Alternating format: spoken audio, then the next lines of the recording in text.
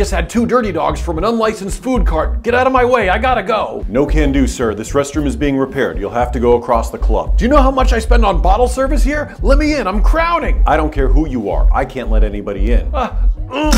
Did you just your pants? Hey everyone, look at this rich guy. He his pants. What a loser. I hate that guy. Busy night, eh, Ricky? It sure is, Mr. McRich. I gotta use the little boy's room. Mind if I go number 2? Sadly, no. You'll have to use the other one. Oh, that's fine. I'll just do it here.